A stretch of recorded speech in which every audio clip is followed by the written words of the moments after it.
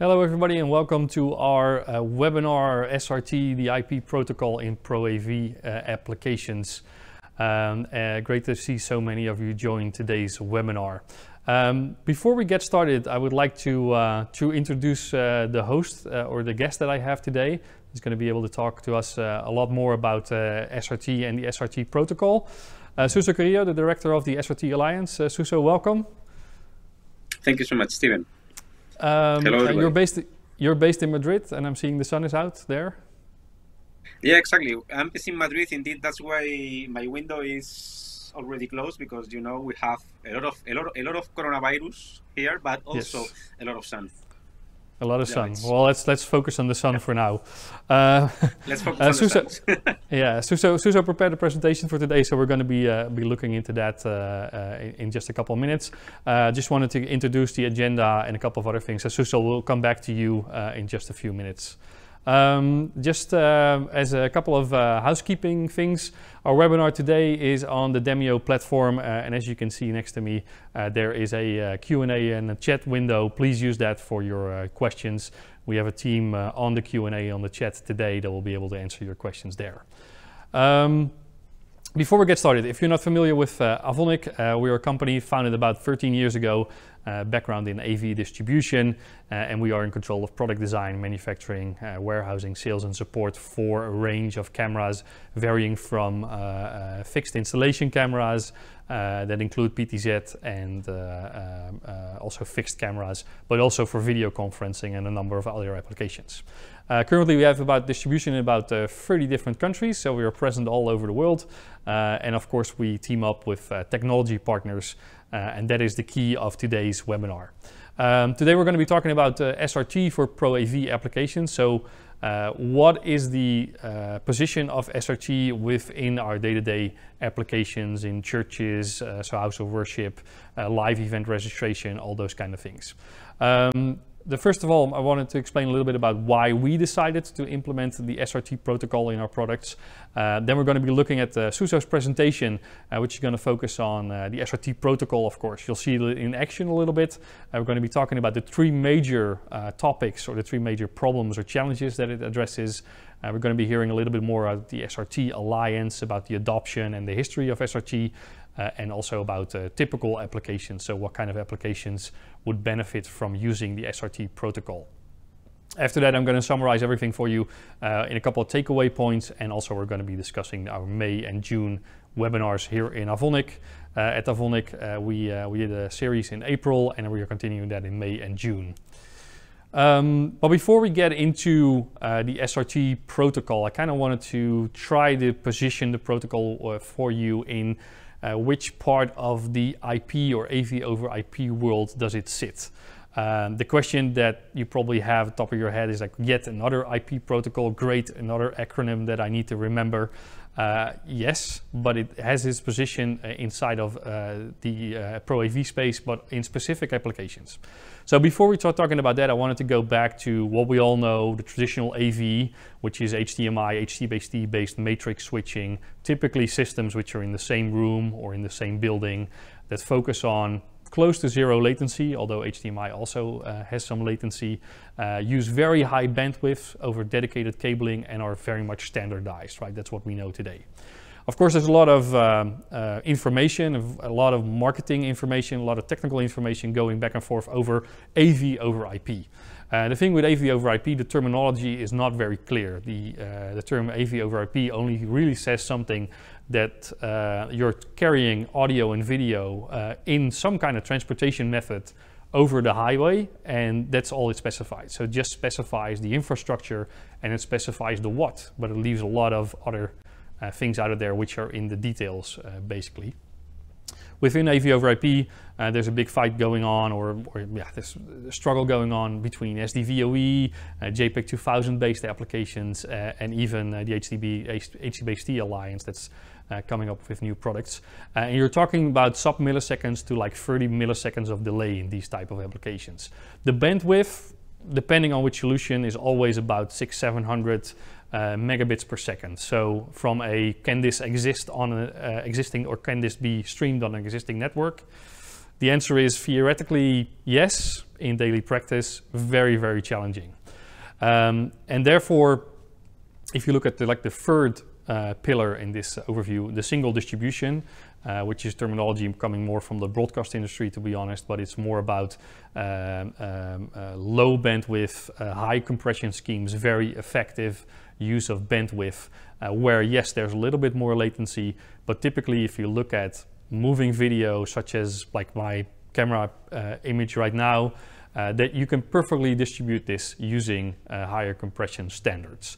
And this pillar is where there's a lot of interoperability. It's been around for many years. Terms like H.264 and H.265 are very common and they are very cost effective. If you look behind me, there's two pictures, and clearly the video that you're seeing here is a lot easier to compress as the actual Excel sheet that you're seeing here. So for images like these, lecture capture, house of worship type applications, the single distribution encoding schemes are very, very useful.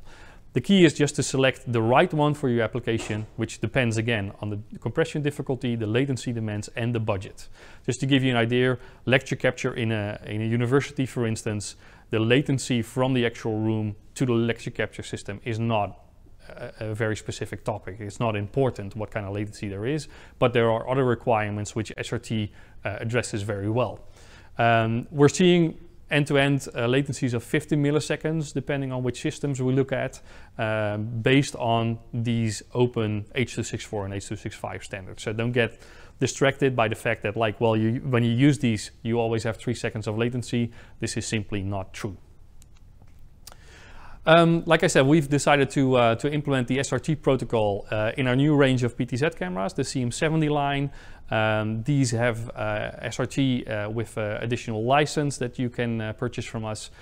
These cameras are available in 12, 20, and 30 times zoom. They are fully IP capable and come with 3 years of warranty and have multiple control options, including RS-232, 485, but also via IP. They have HDMI and SDI plus IP as well, so make them very, very flexible for our wide range of applications. So that's about why we at Avonic, when we learned about the SRT protocol, believe that this is a very promising protocol for ProAV, although it's coming more from the broadcast side of the business. It's a protocol that comes from a company called High Vision. You're probably familiar with them. And Suso knows a lot more about the protocol. Suso, just very quickly, the protocol comes more from the broadcast industry. Can you explain us a little bit more about how that fits into ProAV, which is probably like where your whole presentation surrounds is basically about. But I think that's the key for today, just to kind of figure out how does the SRT protocol, originally coming from more the broadcast industry, how does that fit in our ProAV applications?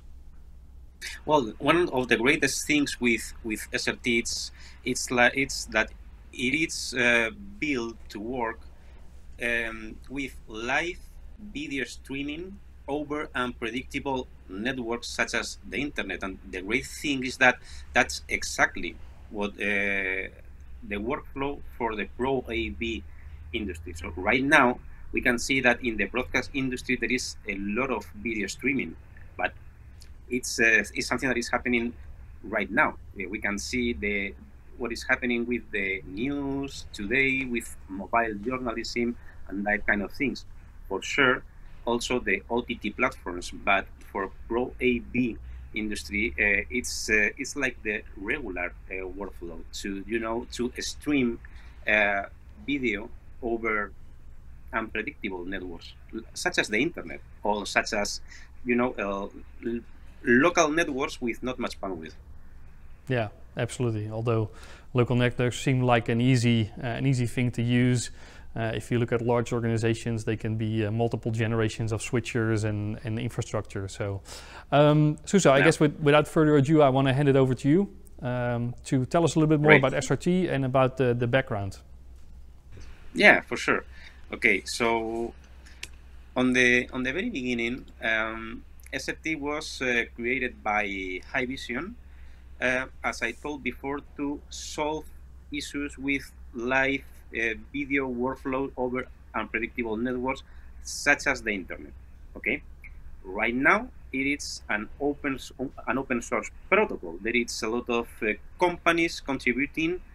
Haivision is the leader, but it's not just the only company that is contributing to this protocol, and that's great because there is a lot of expertise building the next steps. One of the great things with SRT is about image quality. So it's so important when building this protocol. One of the things that the engineering team have in mind is to get the better quality, and that's something that SRT get it from recreating packet loss signals with an overcoming jitter and that kind of things. Also, it's content agnostic, so you can use it as a transport layer to to transport any codec you want, such H.264, HCBC, or metadata video, and that's great for also for ProAV, as HCBC and H.264 are two of the main codecs used in the industry. Another fact is about security. You are working with video in an unmanaged network, so that video must be secure. It's like to put a cable from an input to an output. It's exactly the same security that SRT can offer to your streaming. And on the firewall caller, on the firewall side, so also can be used as a caller or as a listener, whether the use case. And the next slide, which is the firewall traversal, if I remember correctly, right? Which means that you can kind of circumvent certain firewalls that are present. Exactly. Thank you. Okay, so let's see SRT in action. This is a real example. On the left, we can see a live source. In the middle, we can see the video live stream with H.264 over UDP with 4 megabits bitrate and 2% packet loss. Okay, and we can see some issues in the image. And on the right, it's the SRT streaming signal with less bandwidth, almost half bandwidth, is 2.7 megabits with the same packet loss, and you can see that the quality, the signal is so smooth and the quality is it's perfect. Indeed, that's the great thing that it was created for broadcasting, because in the broadcast industry there can be a second with a black signal or artifacts or something like that. So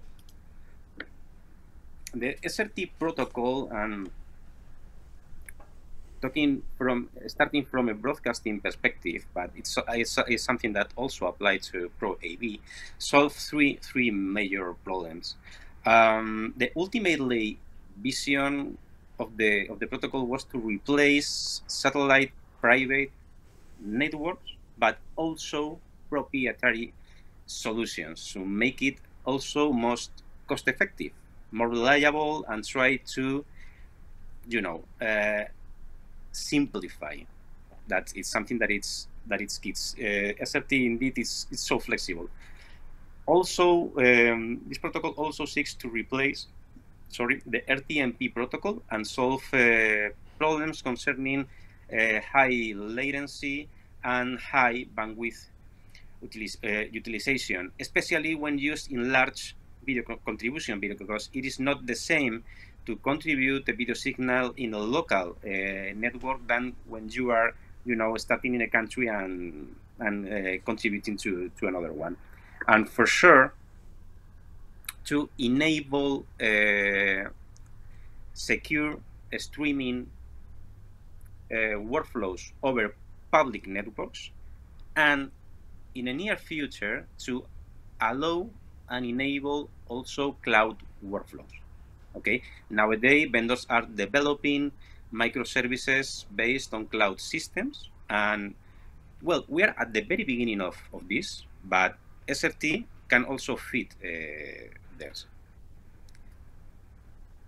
Okay, let's go to the next one. And so once the protocol was created from an engineering perspective, and Haivision decided to make it open source, then Haivision created the SRT Alliance. Okay, that is the organization where all the SRT adopters, all the companies using SRTs lives and try to boost marketing activities, or just to share information or to get knowledge. There is no need to share information, but you can also get knowledge from the SRT community. Right now we are more than 350 companies. It's very simple to join.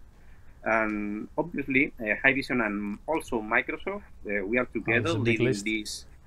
Yeah, it's a big list. And Avonic is there indeed. Yeah, and one of the main functionalities is to enhance marketing and also consistent messaging. Across the business over the SRT protocol. Okay. What is this? Okay, so this is the origin. That was exactly my question as well. What am I looking at?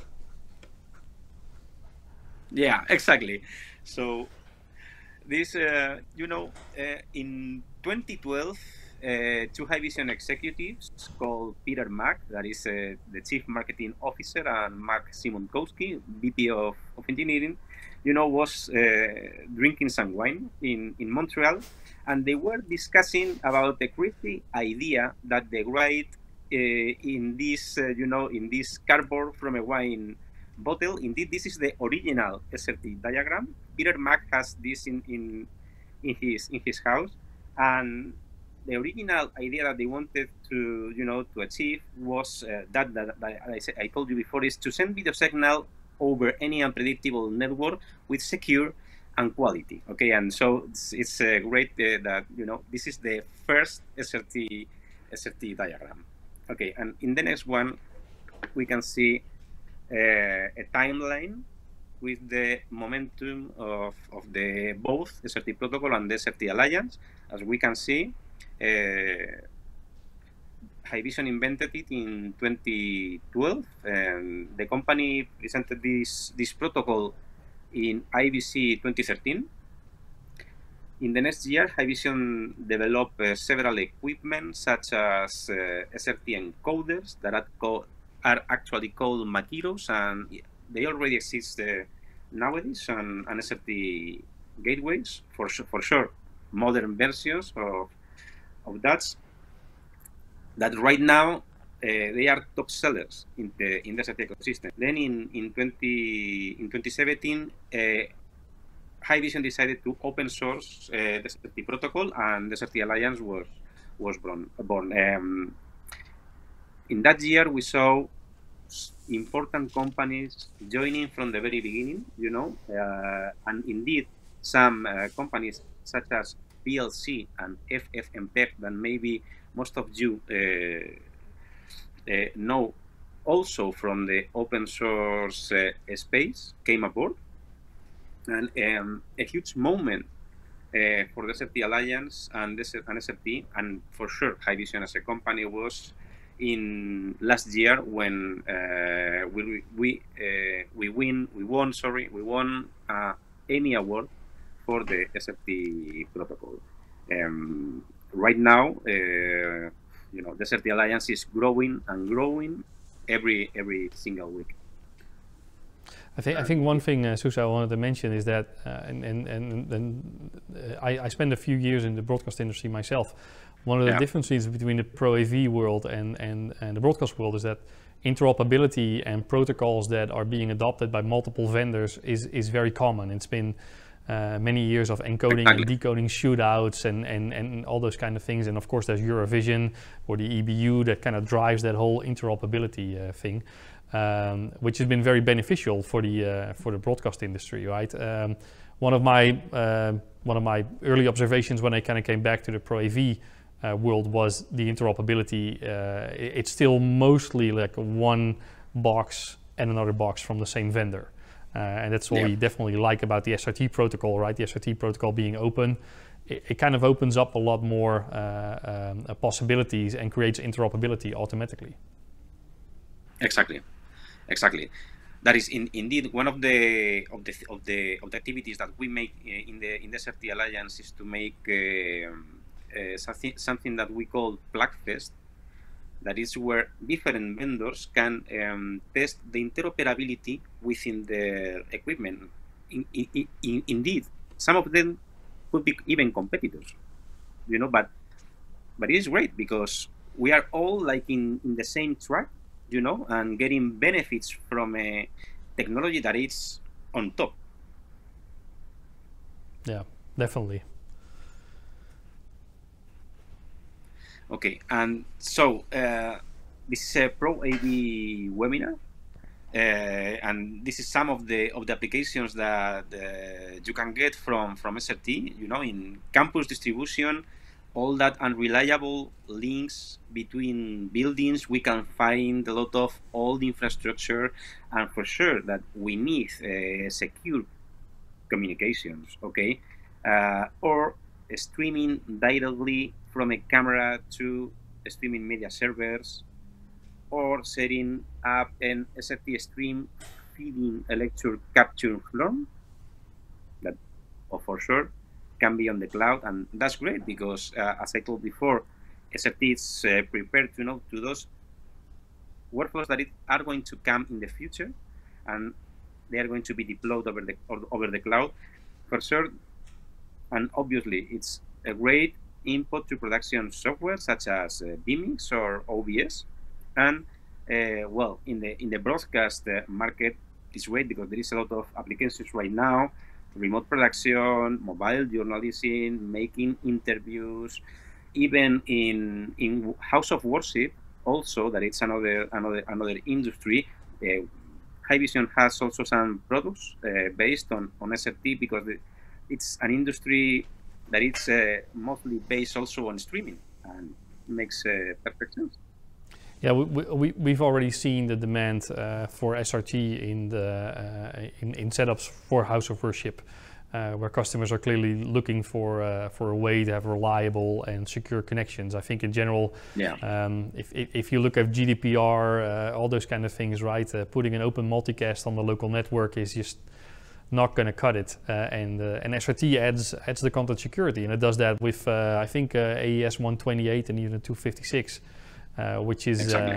I've been told once that 256 will take you 2 years to descramble, I think. So secure enough, definitely, for those applications. That's correct. Okay. That's correct. Okay, let's go to the next one, and this is the the latest news on SRT. First of all, the SRT Alliance continue growing. Avonic is one of the names that from your industry, from the ProAV industry, that it's in, but for sure there is joining another company such as Tata Communication, DB Sport, or Edgeware, that it's a company focused on OTT, on the OTT environment. So it's a kind of different industry, and it's great. And I've seen a couple of other names on your list of all the logos. I think like BrightSign, for instance, as a digital signage manufacturer is interesting. They can take in SRT streams, or they can feed out SRT streams. I think also Wowza as one of the streaming media server providers that can take in SRT directly, which is a lot of like service companies. They use Wowza streaming media servers. But also, like you said, the vMix and OBS, right, which are great tools our industry is using more and more also for ProAV applications. So the growing group of companies is definitely it's making us excited about SRT.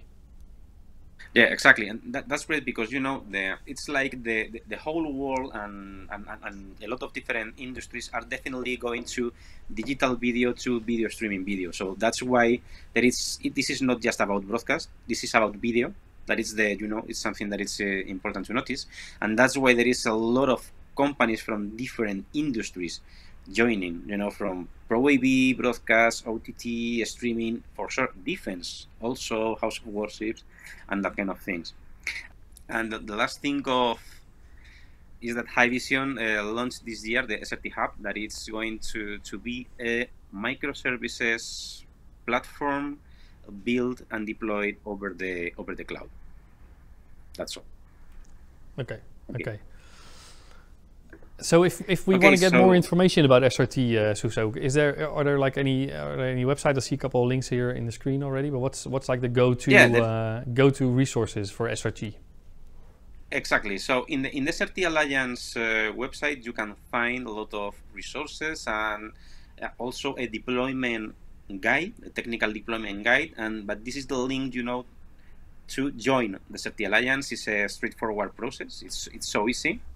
Also, the technical conversation, it's happening in Slack, okay? And this is the link to join that channel. There is all the companies, members of the SRT Alliance, all the SRT open source contributors, and a lot of companies that are not from those both worlds, but want to know about this, are in that Slack channel, you know, having some discussions. And for sure, feel free to mail me with any inquiries or any additional info you need.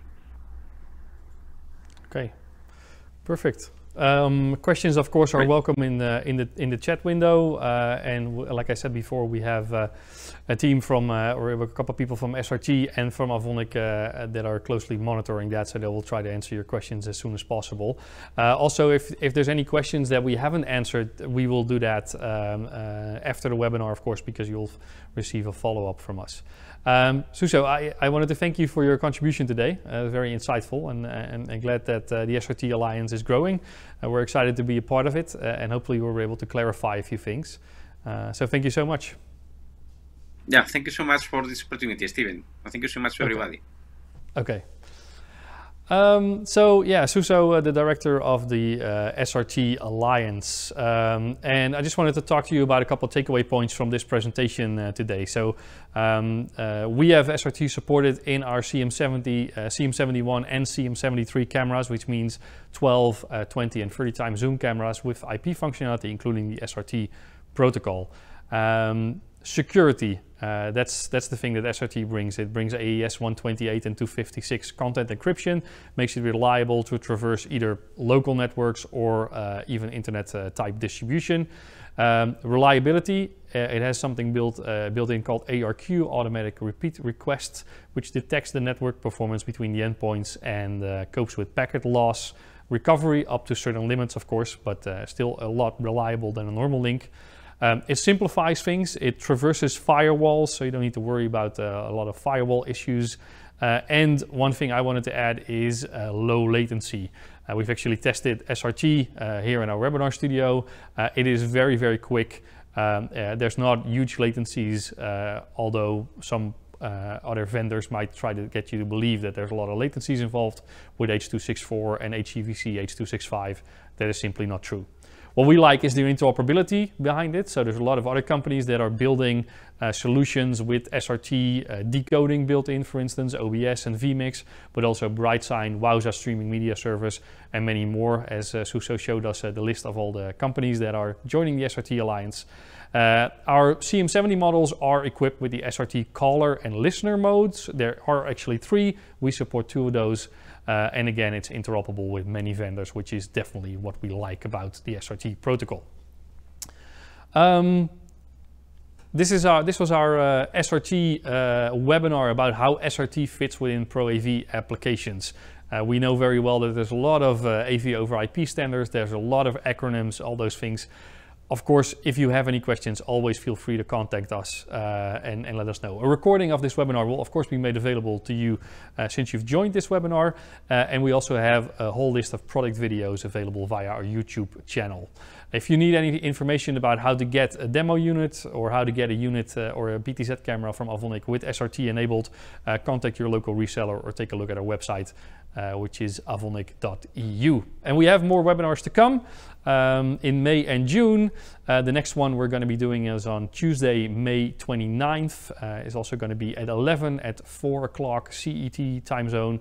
And we're going to be joined by Roland ProAV. They've designed and developed a few products that have PTZ camera control built in, which is fully interoperable with Avonic. And we're going to be looking on how do you take all the parts, the audio and the video part, and how do you do everything into one mixer. That's going to be on Tuesday, May 29th. And if you want to sign up for the webinars, avonic.eu/webinars.